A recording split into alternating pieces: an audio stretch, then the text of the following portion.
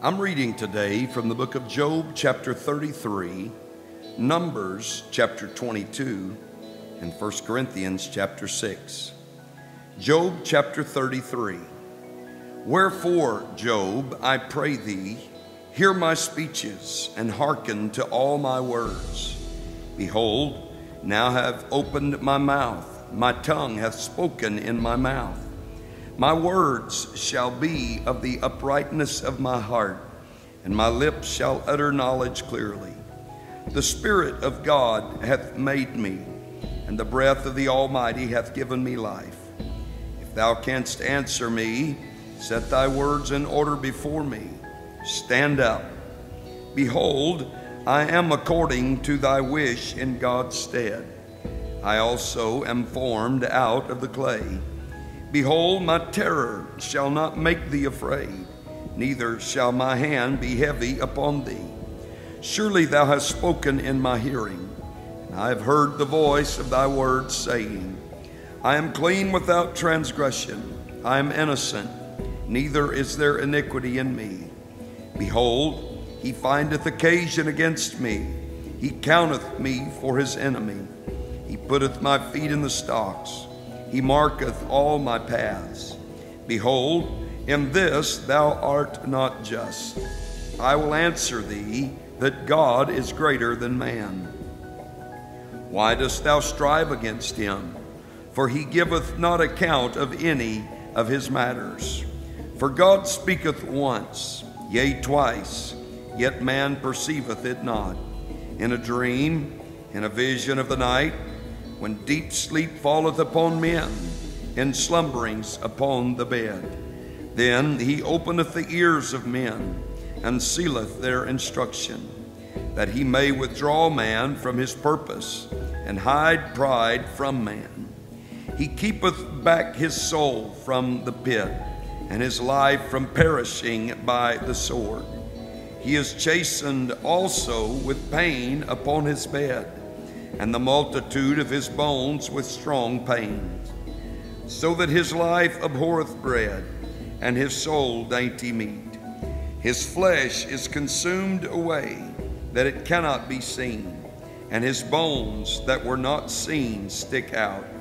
Yea, his soul draweth near unto the grave, and his life to the destroyers. If there be a messenger with him, an interpreter, one among 1,000, to show unto man his uprightness, then he is gracious unto him, and saith, Deliver him from going down to the pit. I have found a ransom. His flesh shall be fresher than a child's. He shall return to the days of his youth. He shall pray unto God, and he will be favorable unto him. And he shall see his face with joy, for he will render unto man his righteousness. He looketh upon men, and if any say, I have sinned, and perverted that which was right, and it profited me not, he will deliver his soul from going into the pit, and his life shall see the light. Lo, all these things worketh God oftentimes with man, to bring back his soul from the pit, to be enlightened with the light of the living. Mark well, O Job, hearken unto me. Hold thy peace, and I will speak. If thou hast anything to say, answer me. Speak, for I desire to justify thee. If not, hearken unto me. Hold thy peace, and I shall teach thee wisdom. Numbers chapter 22. And the children of Israel set forward, and pitched in the plains of Moab on this side Jordan by Jericho. And Balak the son of Zippor saw all that Israel had done to the Amorites.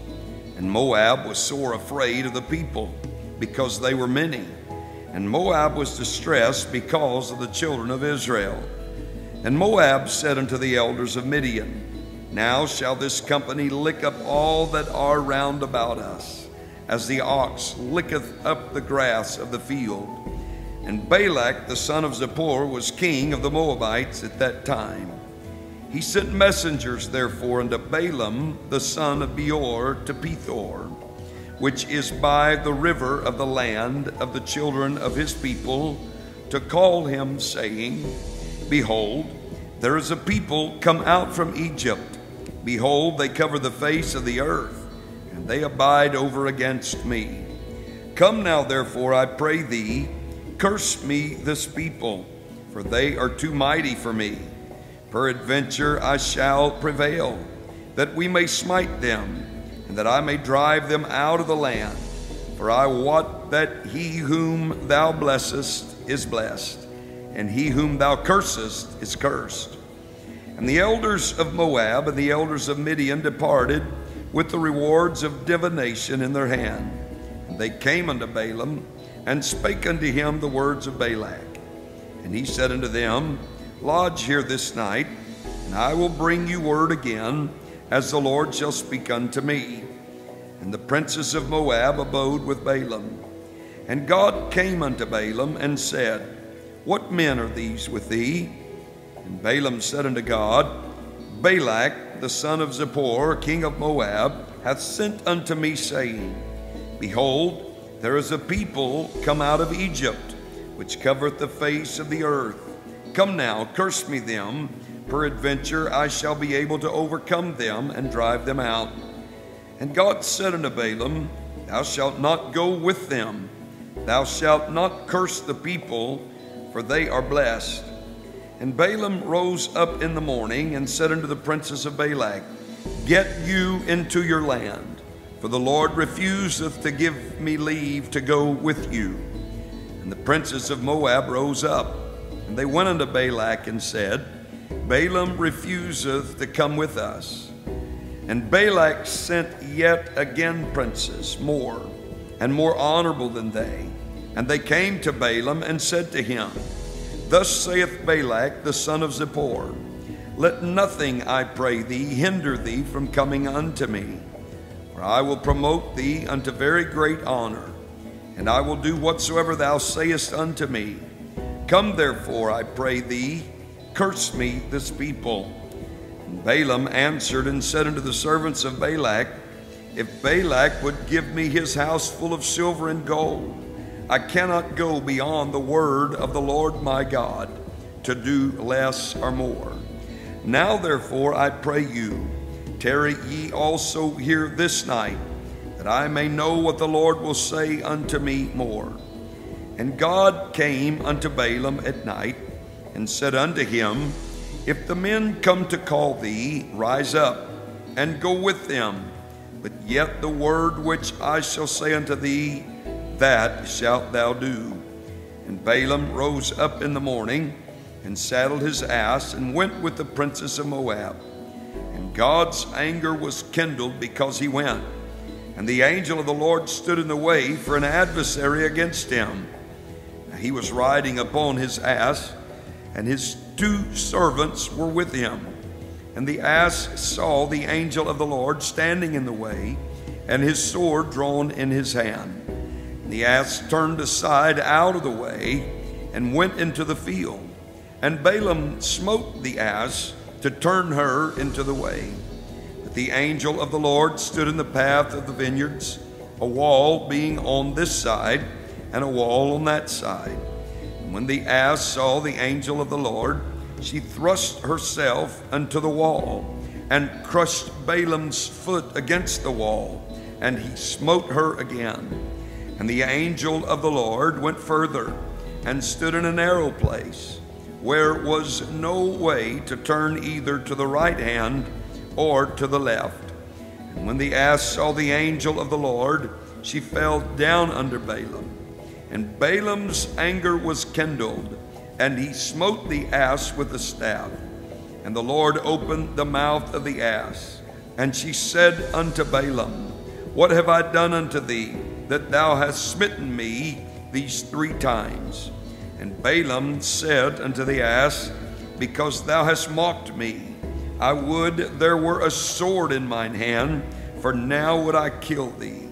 And the ass said unto Balaam, Am not I thine ass, upon which thou hast ridden ever since I was thine unto this day?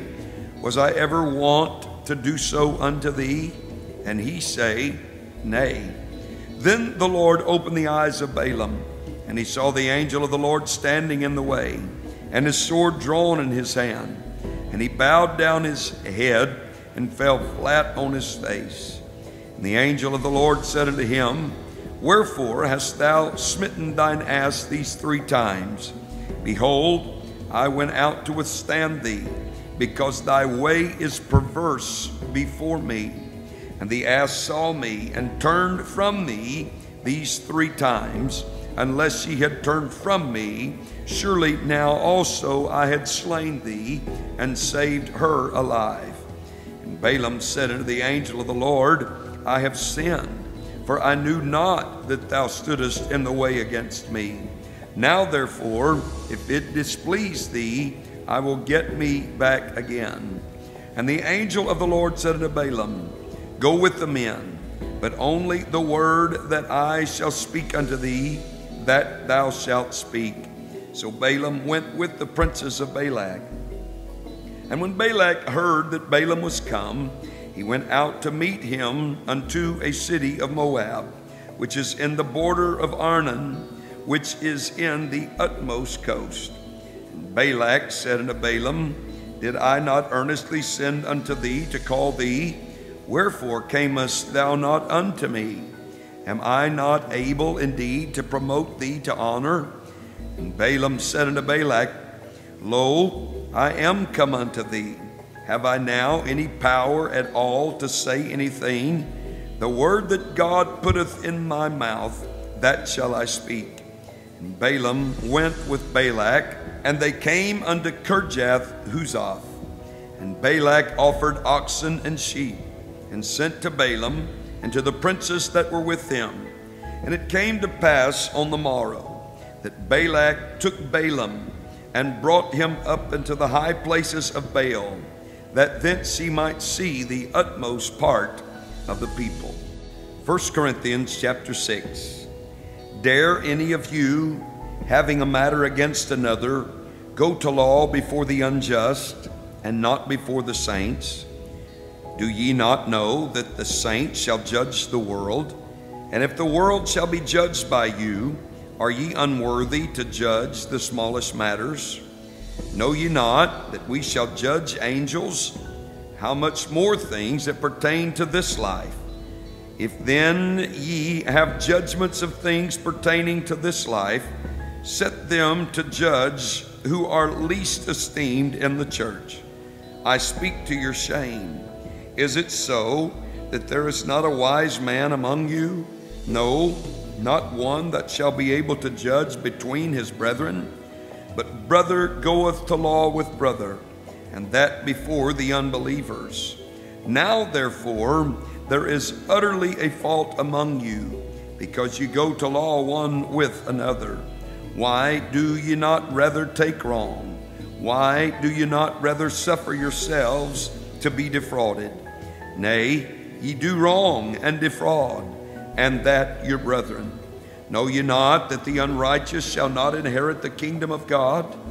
Be not deceived, neither fornicators, nor idolaters, nor adulterers, nor effeminate, nor abusers of themselves with mankind, nor thieves, nor covetous, nor drunkards, nor revilers, nor extortioners shall inherit the kingdom of God. And such were some of you. But ye are washed, but ye are sanctified, but ye are justified in the name of the Lord Jesus and by the Spirit of our God. All things are lawful unto me, but all things are not expedient. All things are lawful for me, but I will not be brought under the power of any. Meats for the belly, and the belly for meats. But God shall destroy both it and them. Now the body is not for fornication, but for the Lord, and the Lord for the body. God hath both raised up the Lord, and will also raise up us by his own power. Know ye not that your bodies are the members of Christ? Shall I then take the members of Christ and make them the members of an harlot? God forbid. What? Know ye not that he which is joined to an harlot is one body? For two, saith he, shall be one flesh. But he that is joined unto the Lord is one spirit. Flee fornication. Every sin that a man doeth is without the body. But he that committeth fornication sinneth against his own body. What?